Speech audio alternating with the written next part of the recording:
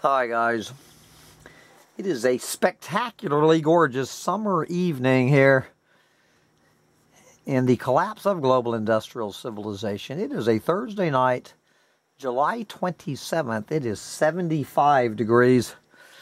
75 degrees here at Bugs in a Jar Farm on this glorious summer evening, and we got some ribs on the grill. We have our fellow earthlings on the grill, and so while they are cooking, oh, before I get into my rant, we just need to send out a big round of applause to this the newest doomer. Well, he's maybe not the newest doomer at this point, but the fairly new face in the doomosphere, my good friend Eliot Jacobson. This dude came out of nowhere a couple of years ago. Came out of nowhere. All of us doomers sitting around here for how many years talking about the collapse of a planet being completely ignored by the mainstream media. And my good friend Eliot Jacobson just appeared out of nowhere, and I guess for good reason. He has actually become, he's becoming, I would say he has become, that this fella, that Eliot has become the darling of the mainstream media, their go-to doomer. That Eliot Jacobson can get away with saying shit on the mainstream media that I could never get away with saying. And good for you, brother. So I really wanted to post Eliot's interview with CNN. I guess he was on BBC back in December. I know he was on Soft White Underbelly because I was sitting right next to him. And then he was on BBC. I think he might have been quoted in the Washington Post a few weeks ago. And so he has gotten the attention of the mainstream media. And so CNN actually put this man up for 5 minutes. He got almost 5 minutes to look right at that camera and say, with no trace of hopium, that we're doomed. And hell yeah. It kind of reminded me out of that scene out of Don't Look Up, where the main character, what was Leonardo DiCaprio's character, going in there and spelling out the fact that the planet is doomed to the mainstream media, and how the interviewers just started, shoveling hopium on top of his comment. But I'm proud to say that, to CNN's credit, that Eliot Jacobson looked right in that camera and said, "We are doomed." And this was my only problem, and I told Eliot this, and I don't mind sharing this. And so the CNN interviewer, I'm sorry, I can't remember his name, gave Eliot the greatest, if this was Abbott and Costello, what do you call that line where the straight man, basically the interviewer was asking if the sixth great mass extinction was going to include humans. And Eliot, I love you, brother, but damn it, you missed you missed that golden opportunity. I think Eliot's answer was going to include humans, not necessarily. So I would have changed not necessarily to no shit Sherlock, that it's obviously going to include humans. So other than that small criticism, good for you, Eliot, and good for CNN for running the segment. Straight ahead. We're doomed. What did they call Eliot? Eliot was called an expert. An expert. And he is an expert. Eliot Jacobson is an expert doomer, that we are doomed, and there's no way we're getting out of this, and put it out there on CNN. So I'm waiting for Eliot Jacobson's next interview on Fox News. We will see how that one goes. But anyway, good for you, brother. And but that's not what I'm here to rant about. I just wanted to make sure we all send Eliot Jacobson a high five for actually bringing the Doomers viewpoint taken seriously. So now what we're going to switch gears here, and we're going to talk about the latest reason that clueless morons are going to use to shovel more, and in this case, well-deserved dirt on doomers. And that is this story that came out recently. Where did it originally come out last week? I've barely mentioned it because I don't want to be lumped into the clueless moron doomers. Where did this come out? What the journal Nature.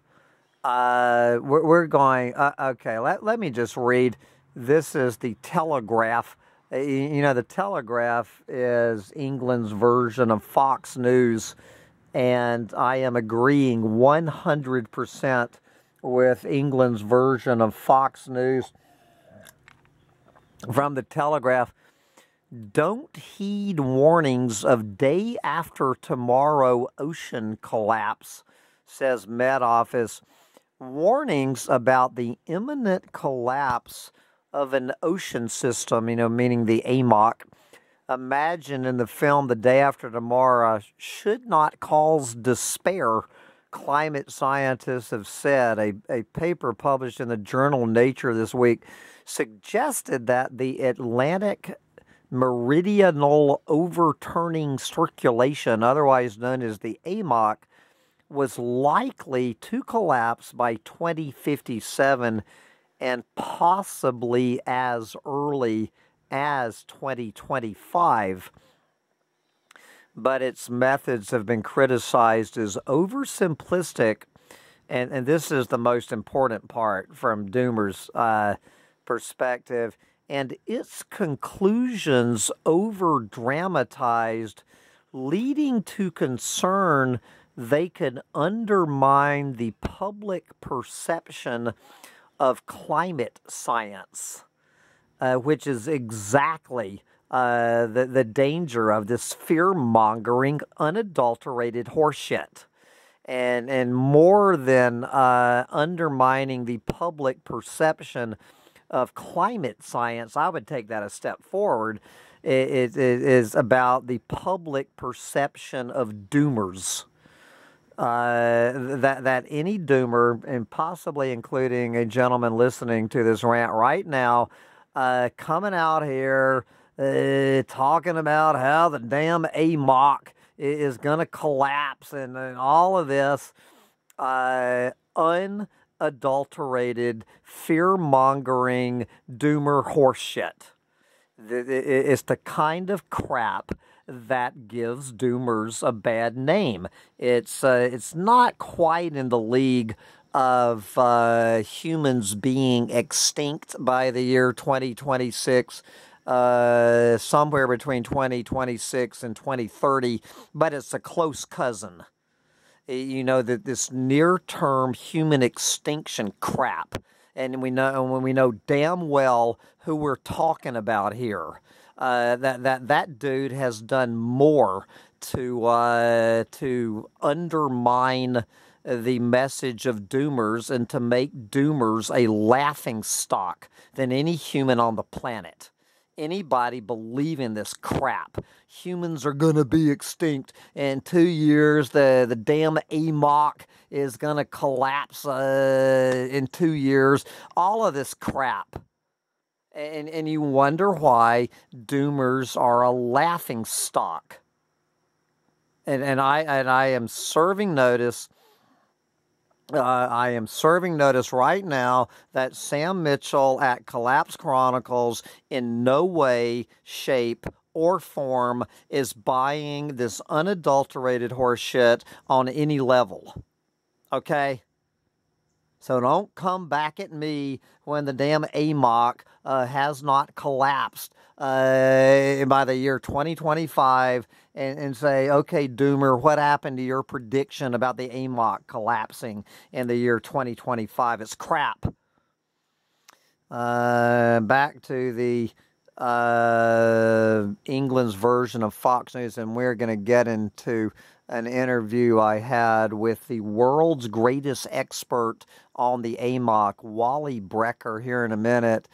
The AMOC is a flow across the entire ocean carrying warmer surface waters towards the UK and Greenland and bringing cooler waters back down south at up to 3,000 meters deep. It is not the same as the Gulf Stream, which is a more stable near-surface current driven largely by winds.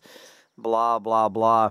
It is estimated that the tipping point for collapse would happen in 2057, according to this new study in Nature, with a possible range between 2025 and 2095. A press release for the study said the collapse could happen, quote, potentially any time from 2025.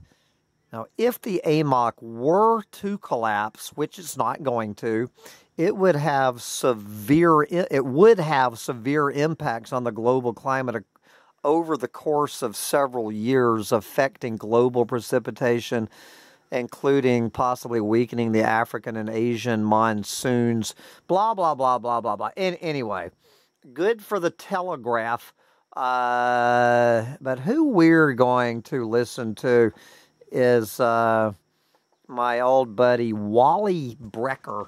Wallace Broecker was this climate scientist. I'm pretty sure it was the fall of 2018 when I had the honor of interviewing Wallace Broecker. I think Wally was 88 years old when I interviewed him. He was quite the curmudgeon. And as I recall, about 6 weeks after I interviewed Wally Broecker, he dropped dead. So I hope that I did not contribute to the death of Wally Broecker. Wally Broecker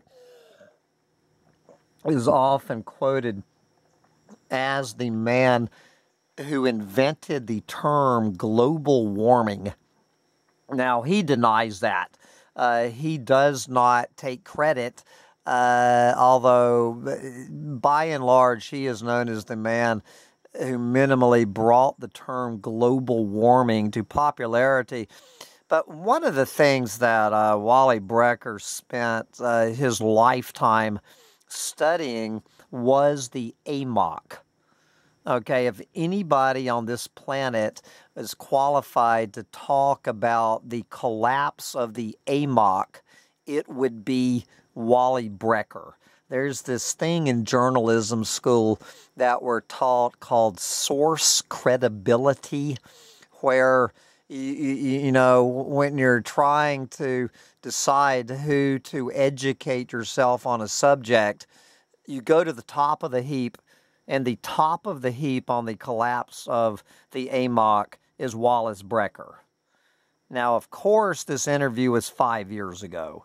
I would absolutely love to get Wallace Broecker's... I would absolutely love to hear Wally Broecker's critique of this new paper claiming that the AMOC's even going to collapse in the year 2057. To hear him go off. But anyway, this is me back when I was a journalist 5 years ago on Collapse Chronicles, interviewing Wally Broecker about the AMOC and his opinion of anybody talking about the AMOC collapsing. Take it away, Wally Broecker, and educate us on the collapse of the AMOC. Is that what I heard you say? Well, it's a matter of definition, but it's the deep ocean water in its entirety is replaced by new deep water once every 500 years, more or less. And wow. Part of that replacement is from the North Atlantic, and part of it is from around Antarctica. So, yeah, these things move slowly, but as I just mentioned, the change that we're talking about, the changes occurred in less than a decade. This was shocking. Nobody had ever even dreamed that the ocean circulation underwent any changes at all until I pointed out that this was the likely explanation for what we saw in Greenland.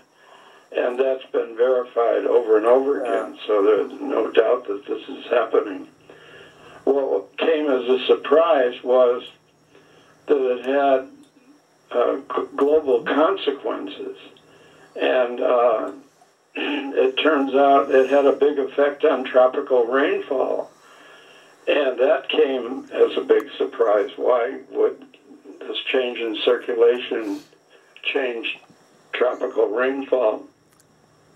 Well, we found something that is very important to global warming, and that is that we think that each time the deep water production was shut down or made much less, the northern Atlantic froze over in the winter, in each winter, so that it would have been like the Arctic all the way down to Cornwall in England. And, of course, that would have made Norway more like Siberia, because no heat would be coming up from the deep ocean, and sunlight would be bounced back off of the ice.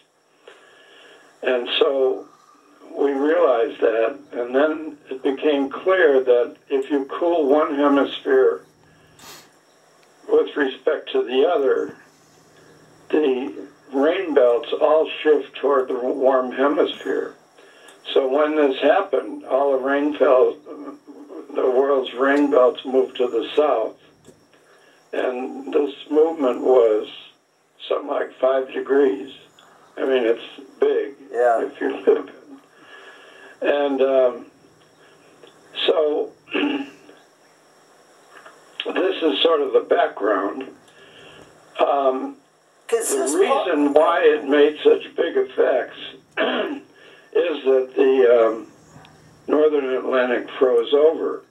And this is very important to our future. I don't think that what we call a conveyor belt could undergo an abrupt shutdown like it did in the past. And also, if it were to shut down, sea ice wouldn't form. It would be too warm. It's already too warm. It's getting warmer. And the great amplifier, the reason the continents felt this so strongly in rainfall and other things, is that there was sea ice in the north. So if this were to happen in the future, it wouldn't be so important. I know this is not what you wanted to hear. No, this is... you know, we got big troubles. I don't want to... I'm greatly concerned about the fact we're not doing anything about global warming, because we're going to mess up the planet big time. But fortunately, in messing it up, we probably won't experience any abrupt changes like we did during the glacial period.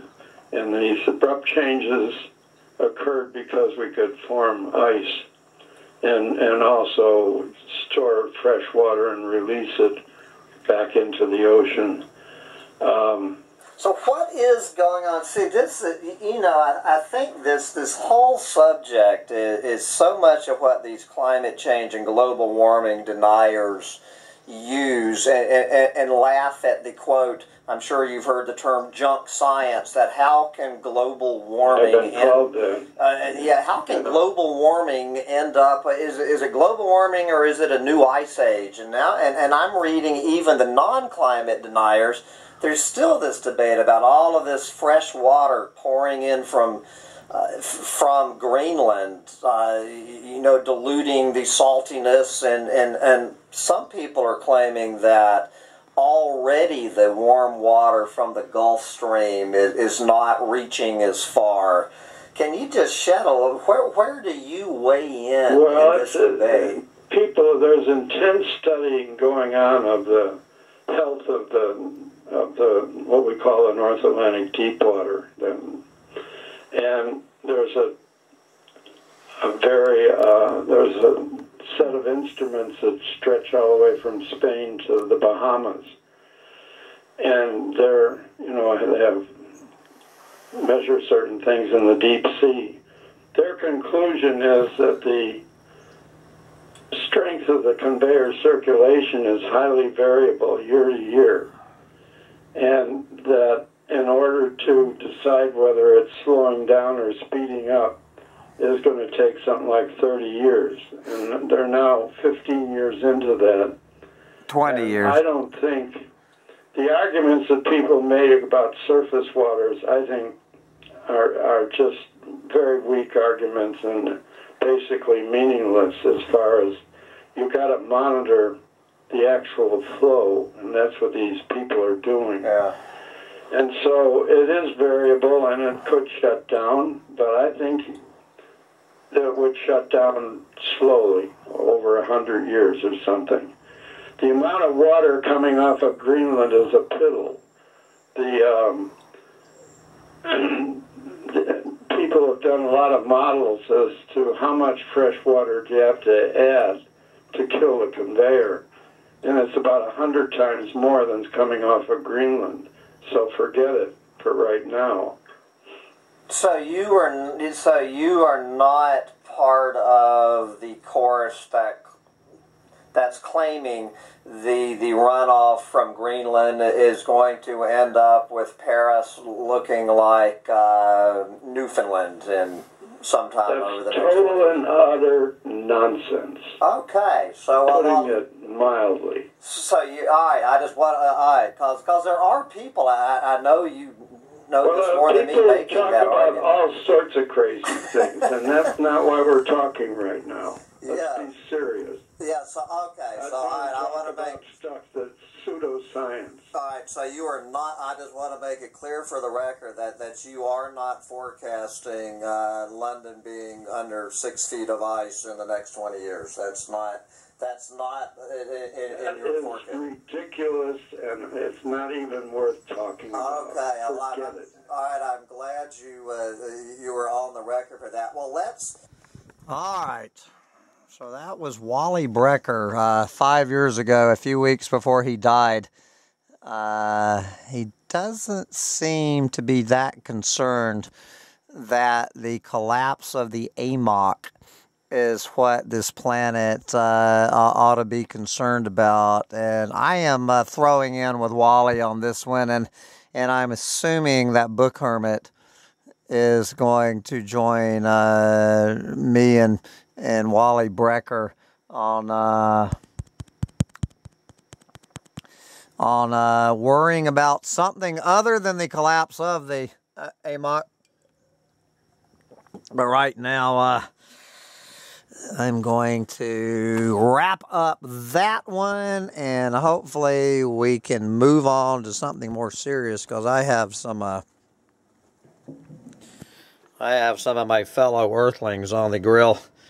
that I am much more concerned about than the collapse of the AMOC on this absolutely gorgeous summer evening at Bugs in a Jar Farm. Bye, guys.